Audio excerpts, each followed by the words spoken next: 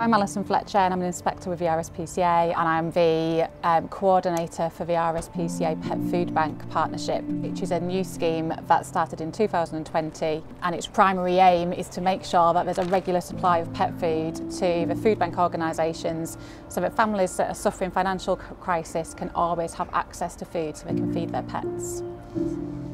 So nobody should have to be in a position where they have to make decisions whether they feed their animals or they feed themselves, or whether they have to consider rehoming a really loved family pet because they're suffering in times of financial crisis.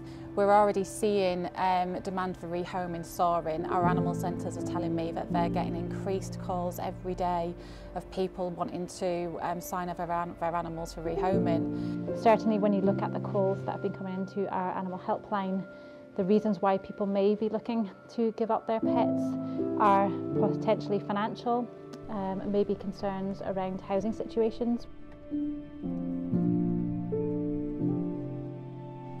Right, I'll show you what I've got. Right, okay, I'll get Wayne to bring a pallet out. My name's Nathan and I'm the food bank manager here at Burnley Community Food Bank.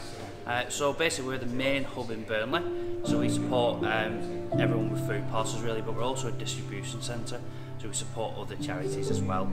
So, but the pet food is obviously a really big addition for us, because a lot of people are choosing between feeding the pets and feeding themselves. So the partnership with RSPCA, people can get free pet food because it's so expensive nowadays, like everything.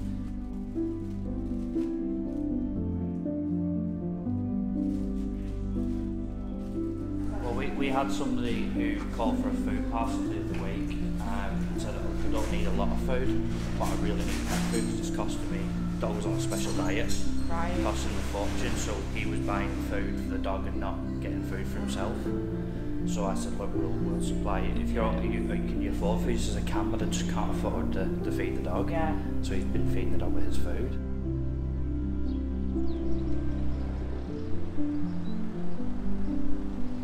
I'm Julie Clowes and I'm the coordinator of Pet Women Churches Together Food Bank. For people who are already struggling, the cost of living crisis just adds one more stress to life. I mean, we've been open for 10 years and we've been seeing people suffering from relationship breakdown, homelessness, benefit problems, waiting for appeals, and all those things are still happening, and on top of that, they have the cost of living crisis, they've got the recent increase in fuel duty. Lucky, yeah, she's at home. I've had her 8 years. Yeah, and she means a lot to me. Also, she sleeps on my bed at night when it's winter. Oh, I keep her well fed. Yeah, food bank here, big help. I've been coming every Friday to the food bank, and the people are alright, volunteers. Yeah, I get on with them. I even help them out at cars when they've been shopping out at cars. Please, if you can, donate to the RSPCA Pet Food Bank Partnership. You can do this by visiting the RSPCA website or contact one of our local RSPCA branches.